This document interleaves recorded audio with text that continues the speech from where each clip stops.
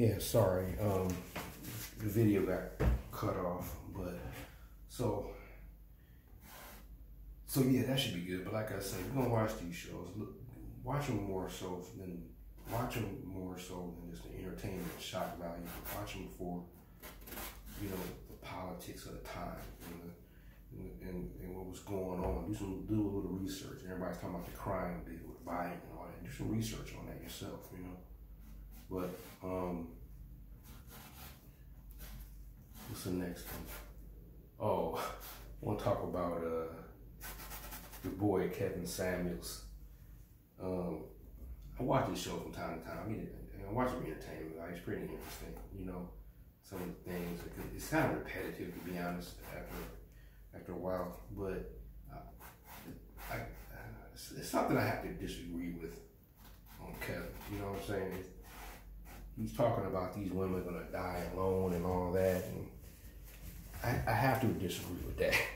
I really do, especially since I've been on TikTok, and I'm not gonna get into the particulars of what I see on TikTok and the responses to what I see, but you guys and girls and everybody, you see the same thing. So I don't really think that these women are gonna die alone if they don't want to, or buy a dog or whatever, you know what I'm saying? Because it's real out here, and I think Kevin doesn't understand that a lot of black men are in peculiar positions in their life, especially ones that get older.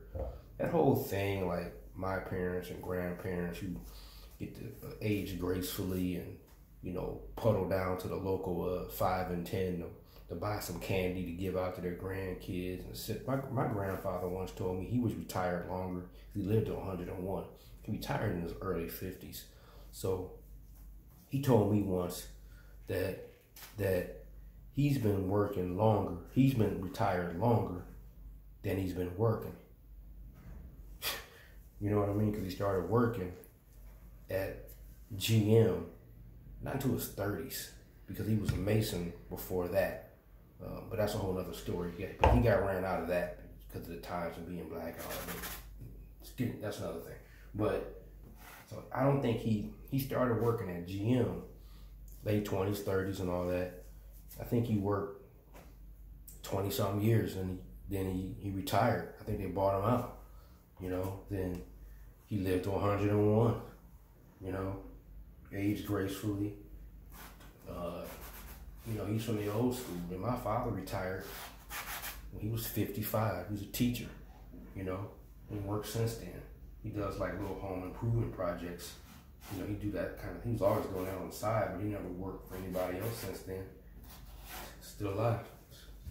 Shit, But my generation, Generation X, and all of us, I'm not sure how many of us are going to be able to retire and age gracefully in that sort of manner.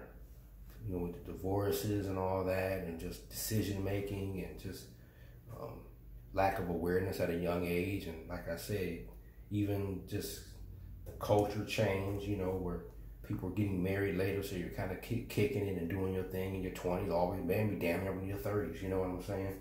So you didn't have time to build like you should have, if you had been married at a younger age and building, a life financially and all that, you know what I mean? And maybe even just financial ignorance and illiteracy, that sort of thing, So it creates a whole generation of people who basically might not just have no money,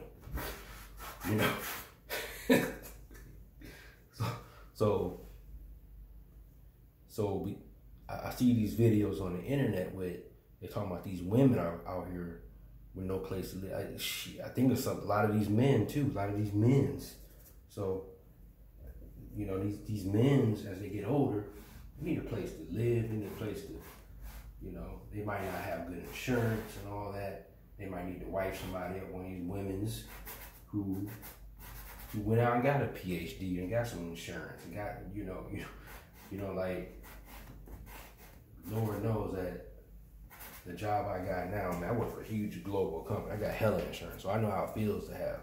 I got hella insurance. I got hella insurance. I even had somebody tell me, like, man, you got some good insurance at the at the at a hospital. Administrator told me that one time. For it's a whole story, but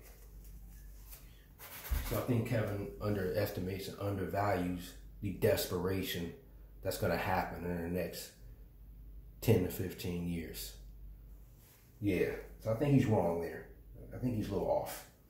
So that's all I got right now. So tell me what you think. If I wasn't able to splice these videos, I got a lot of stuff going on. I don't have time to be sitting around trying to figure out how to edit videos. So I might have just had to split these videos up between part 1 and part 2. So briefly, subscribe to my channel. Please watch the total video, but please hit the subscribe button. I'm gonna do more videos like this where I'm painting, kind of talking about some things. I watch a lot of YouTube. I kind of listen to a lot of Netflix, Prime, that sort of thing. I'm gonna start getting back into reading again. I used to read a lot of fiction and nonfiction. I used to read nonfiction, and you know, I kind of got away from that because the kind of stuff I was. That's why I call myself a reformed conspiracy theorist. I was reading like a lot of conspiracies, so I started reading fiction like Walter Mosley and all that, and I started branching out into different stuff, and I just started reading nonsensical, pretty much, what they call it, cozy mysteries and all that. So I've read a lot of fucking books over the years. I mean, I've read so many books. I've bought books, read halfway through the book and say, well, damn, I didn't read this book already. But, so yeah, please like and subscribe. Okay, I hope you have a good day. Thank you.